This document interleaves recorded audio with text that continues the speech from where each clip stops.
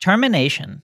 Termination of DNA replication is less well understood than initiation and elongation. Most commonly, termination occurs when converging replication forks meet. Where the replication forks meet is not usually pre-specified. Such midpoint localization depends on the relative start times and speed of progression of each of the converging replication forks. When two replication forks converge, topoisomerase, or topo1, runs out of space to act and leaves. The ensuing buildup of torsional strain gets transmitted behind the replication forks, and this is dealt with by another topoisomerase, topo2.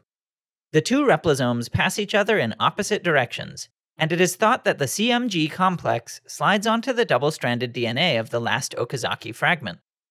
The last Okazaki fragment is matured, and the DNA is ligated, and so DNA replication is complete.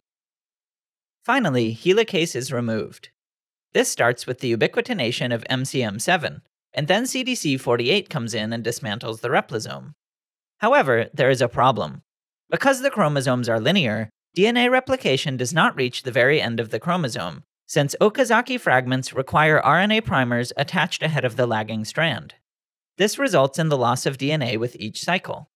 Bacteria, with their circular chromosomes, do not have this issue, since the replication terminates only when the two replication forks meet one another at a designated termination site.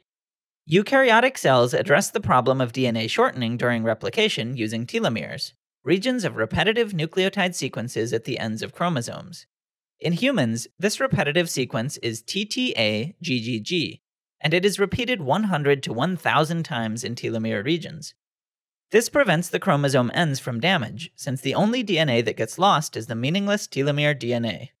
Once the cumulative DNA loss prevents further division, cells can no longer divide. They have reached what is known as the Hayflick Limit.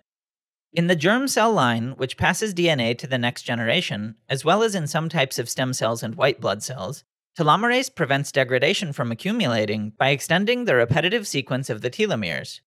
This does not happen in somatic cells, and so their telomeres shorten with each round of replication.